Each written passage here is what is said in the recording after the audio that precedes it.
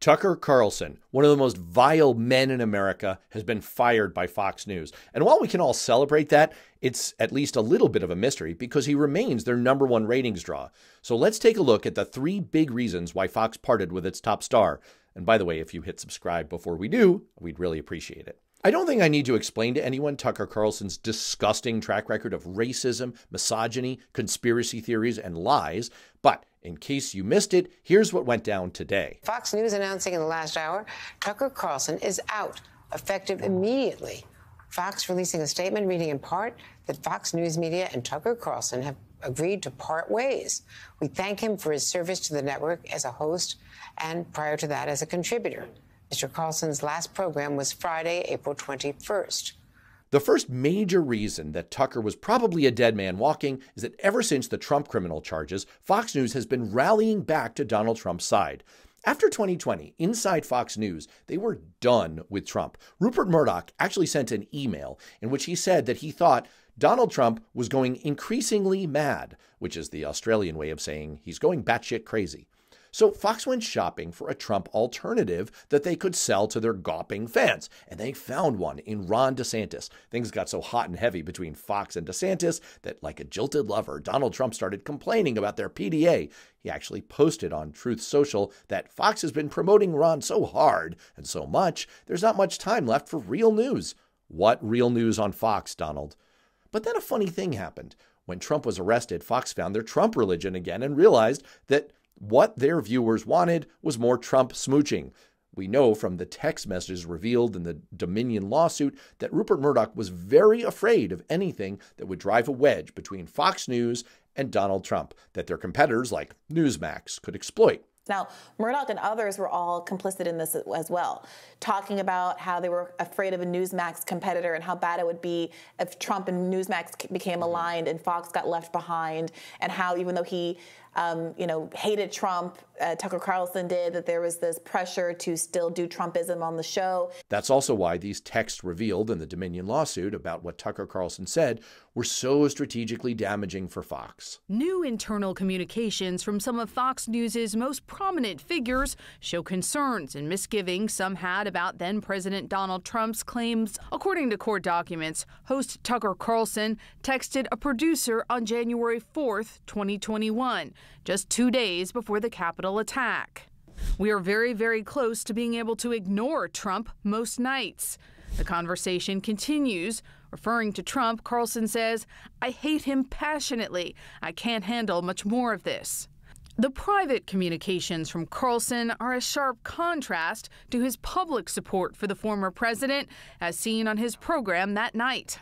Fox News knows they're going to have to start kissing Donald Trump's ass again. They can't have their #1 star saying that they passionately hate him.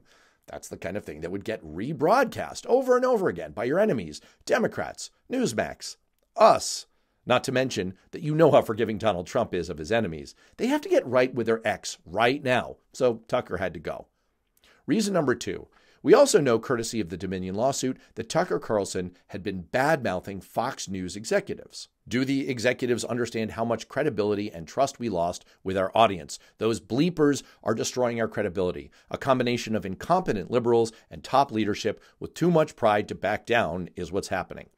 It's actually pretty commonplace in media for executives to want to send a message to any talent that thinks they're too big to be fired that they're wrong. If you're part of the reason that your company has to pay almost $800 million, we'll get to more of that in a second, and you're asking them to keep going to bat for you, again, more in a second, it's pretty rich to be biting the hand that's feeding you by calling them morons. Of course, we all know that Tucker has a habit of getting too big for his britches and getting taken down. The most famous example, of course, being Jon Stewart in 2004 when he was on CNN. Special effort to come on the show today because I have mentioned this show as being bad. It's not so much that it's bad as it's hurting America. So I wanted to come here today and say, wait. Here's just what I wanted to tell you guys. Yeah. Stop. Stop hurting America. Okay.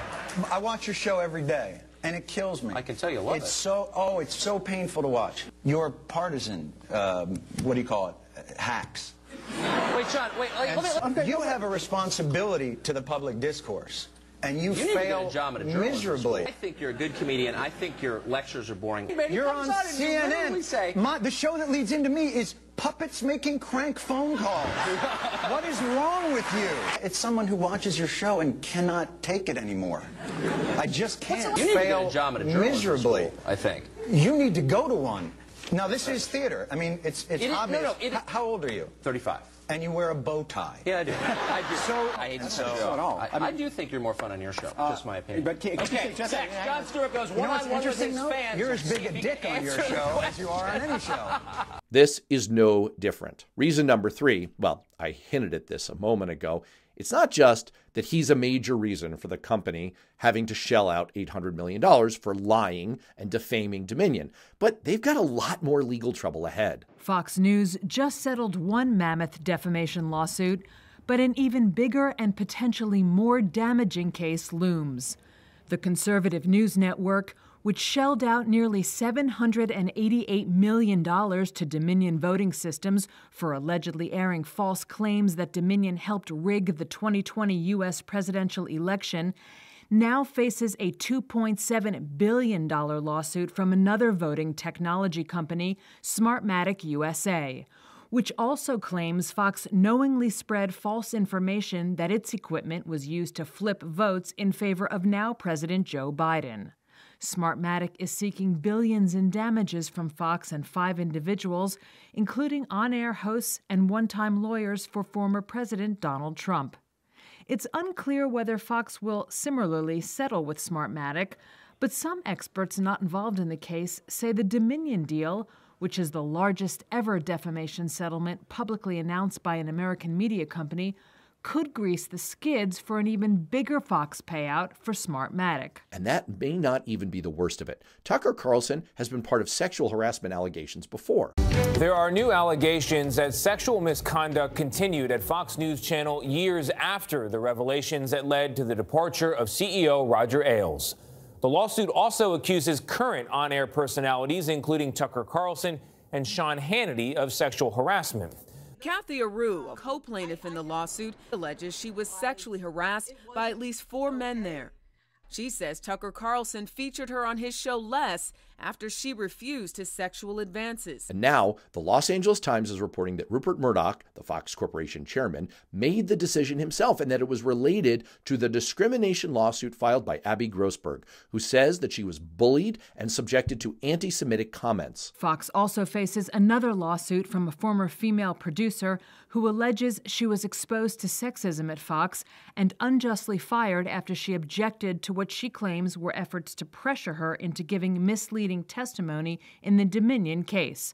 Fox has called her allegations baseless. That lawsuit, of course, inspired another one from Abby Grossberg, one of his senior producers who was fired. The bottom line is, Tucker Carlson wasn't only a strategic and political liability with Donald Trump, he wasn't only a pain in management's ass, he was also an ongoing legal and public relations nightmare. Murdoch seems to have reached the conclusion that they couldn't continue to defend this guy and have him be associated with their company. Of course, the bad news for Fox in all of this is that Tucker has even less reason now to try and defend the company if he gets deposed in upcoming lawsuits. So Fox may have been cutting their losses, but there still may be a lot more pain for them ahead. And really, it couldn't have happened to a nicer set of individuals.